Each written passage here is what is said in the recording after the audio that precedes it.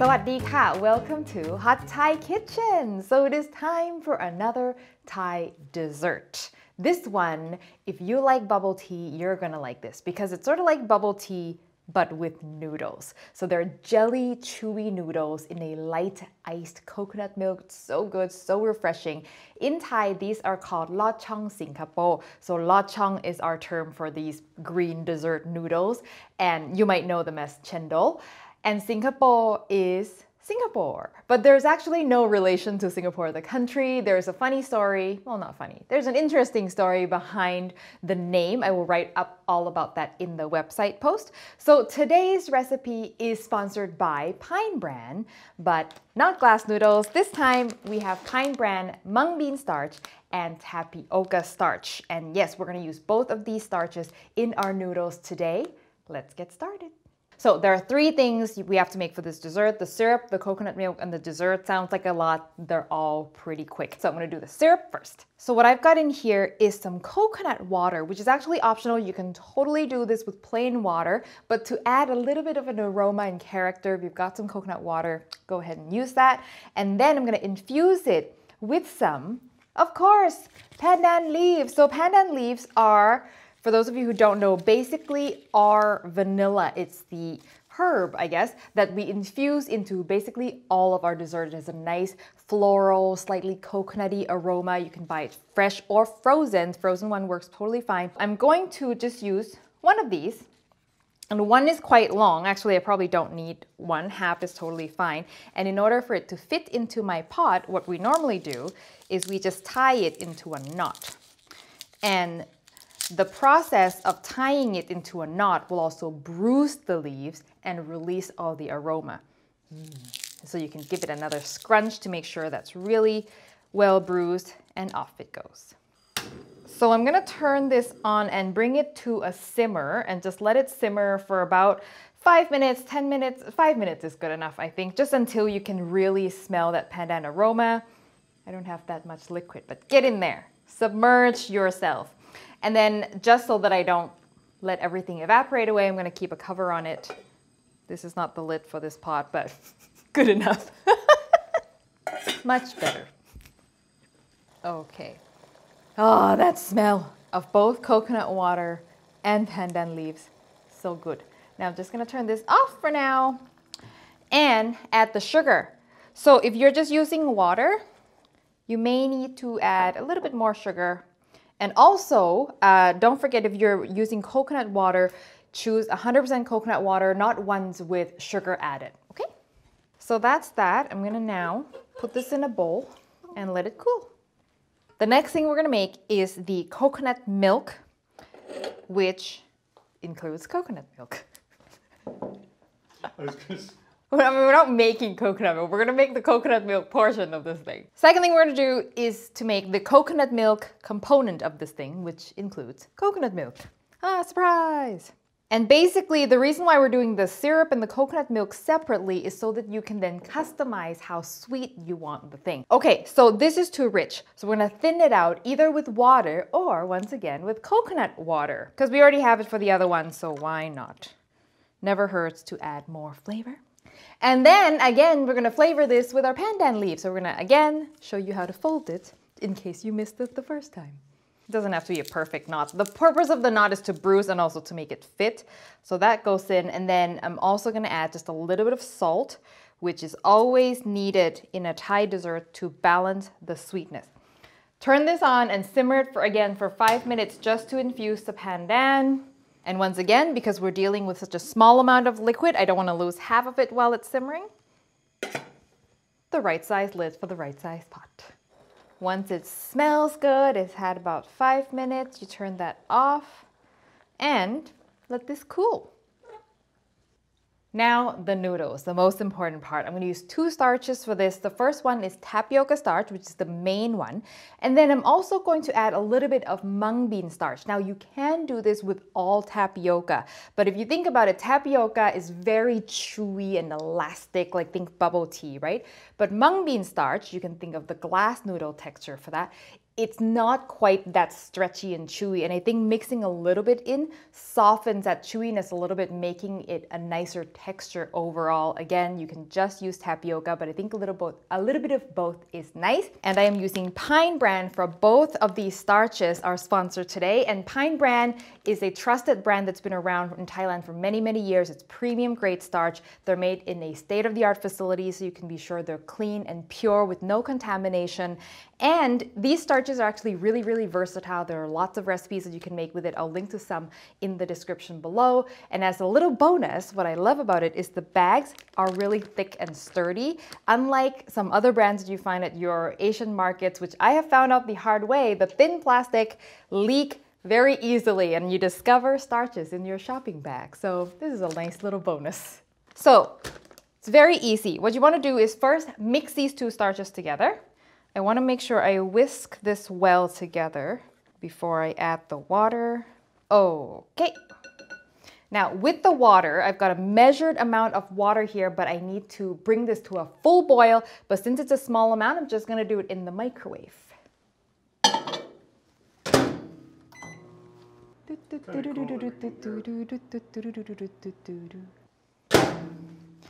Okay. While this is still hot, work pretty quickly.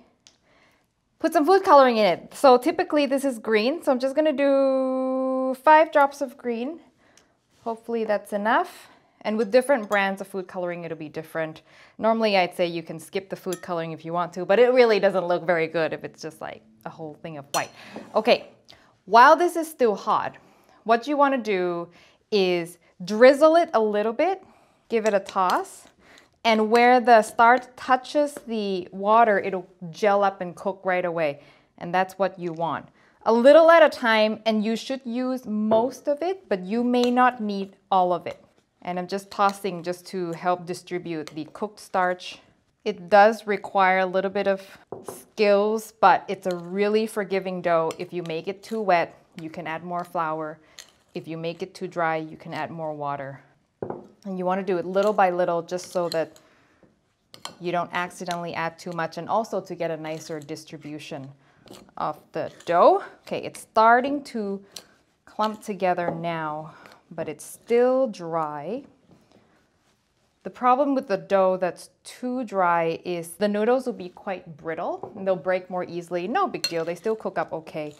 So if anything, I try to err on the side of adding a little bit too much water and then adding extra starch to make it more manageable. Okay, I'm gonna stop here because it's starting to come together for me. And then what I'm gonna do now is go in with my hands and try to coax it together into a dough. Yeah, so I'm giving you an amount of water that's probably a little bit too much, but it's better to have a little too much than not enough.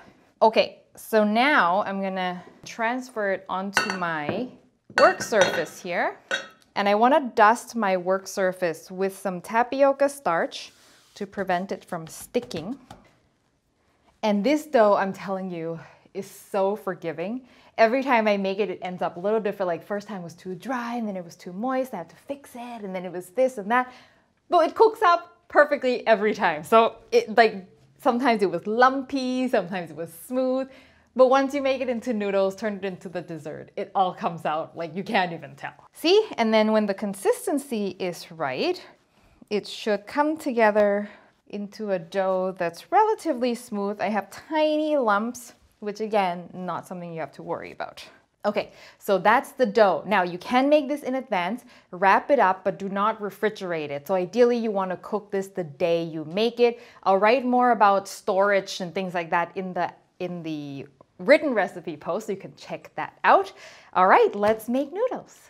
So now that you've got this dough, I'm gonna just working with it half at a time and keep this half covered. And I'm going to generously dust my work surface. And then I forgot my rolling pin, like the most important tool of this recipe. So I'm going to use this wooden pestle that I have from my wooden mortar instead. It'll work, anything round. And then you want it to be quite thin. Don't worry about the shape, just get it into a rectangle of some sort. 2 millimeters thick is what you're going for. And every once in a while you can dust it with a little more starch because you do not want this sticking. Yeah, I have to be careful with the edge. I always get the edges too thick.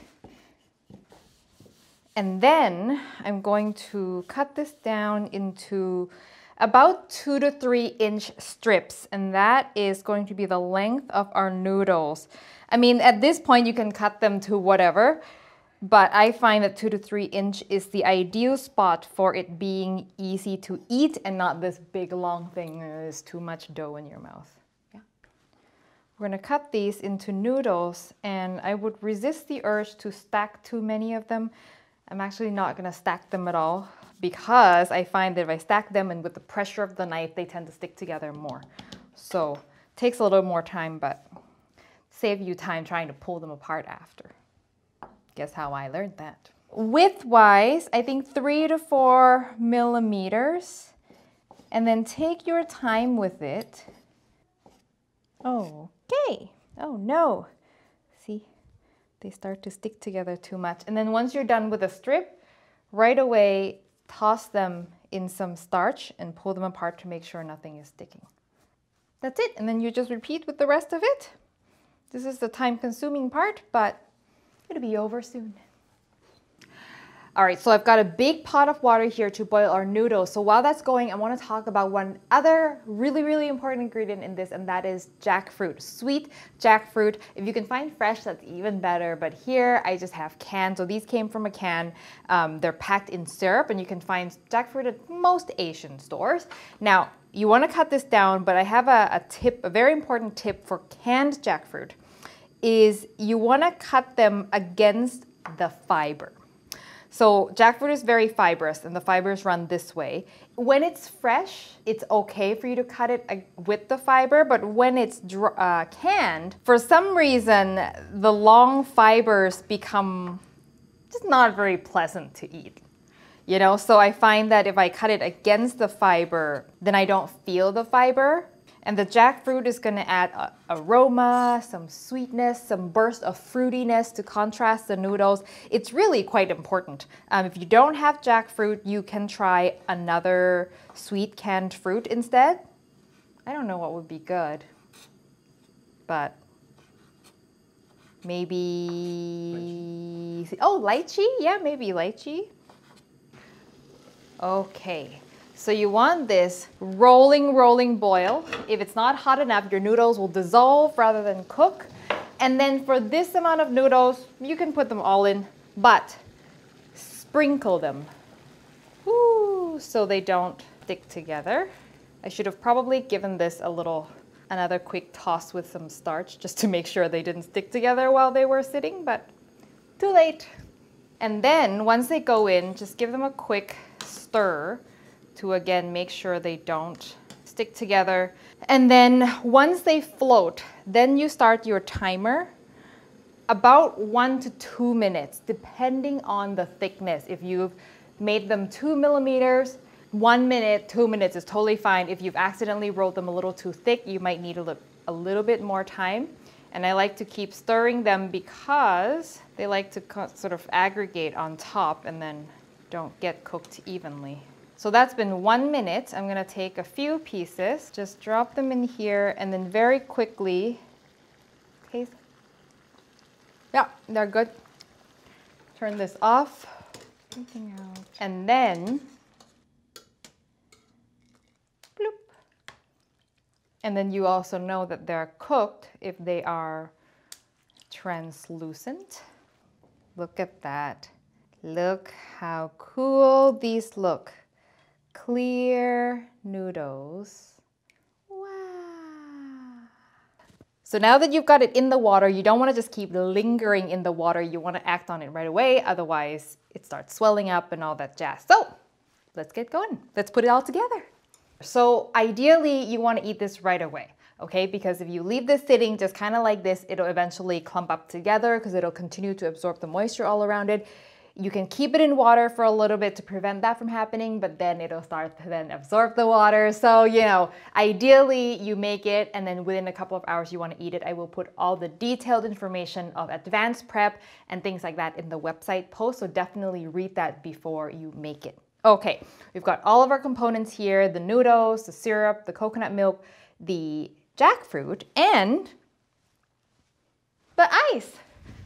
That's the other most important thing. You cannot have this without a lot of ice, okay? So put that here. You put any amount of the noodles in, but it is quite rich. I think this, for me, this is more than good enough. And then a little bit of jackfruit. I like a lot of jackfruit.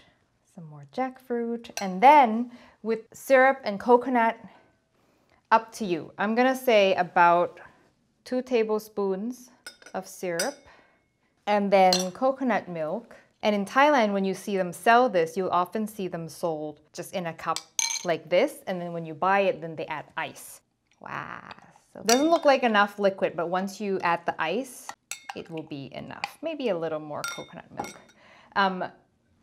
Pro tip, if at all possible, let it sit in this liquid for like 10-15 minutes. It's actually good if you have a party, you prep them all in a glass like this, and by the time you're done, 15 minutes go by before people eat it, because now the noodles will get to absorb some of the sweetness and the flavor from the syrup, and it makes the noodles taste better. So I know it's very finicky for ideal consumption timing, but you want the noodles in here for a little bit. And you want lots of ice because the ice will help completely chill everything, make it refreshing, and also dilute the richness of the coconut milk a little bit. Look how pretty. Okay, I'm feeling the glass. I'm waiting for the whole thing to be cold, cold, cold before I eat it.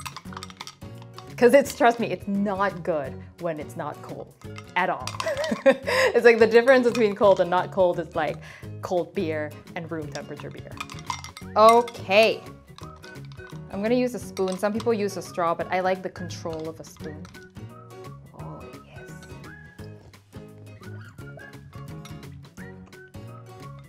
Oh my gosh, it's so good. So good! So the jackfruit really makes it. You kind of have to have something fruity.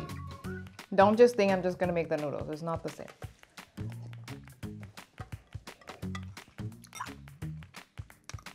The coconut milk with the coconut water and all the ice, it's so refreshing. Like I can just drink that. And the aroma of the pandan as well, very, very, like this smells like Thailand to me. And the noodles are just perfectly chewy. The combination of the mung bean starch and tapioca starch, and it's so satisfying. If you love like bubble tea chewiness, you are going to love this. If I had a big bubble tea straw, I would eat this way too fast. So that's another good thing about the spoon as well. It helps you slow down. So the recipe, as always, will be on hotthaikitchen.com. When you make it, I definitely want to see a photo, post it to social media, and tag me at Hot Thai Kitchen everywhere. A special thanks to our Patreon member for making this show possible. If you want to know all about that and how you can watch my videos ad-free and get bonus content, I will link to more details in the description below. Special thanks to Pine Brand, our sponsor, and I will see you next time for your next delicious Thai meal.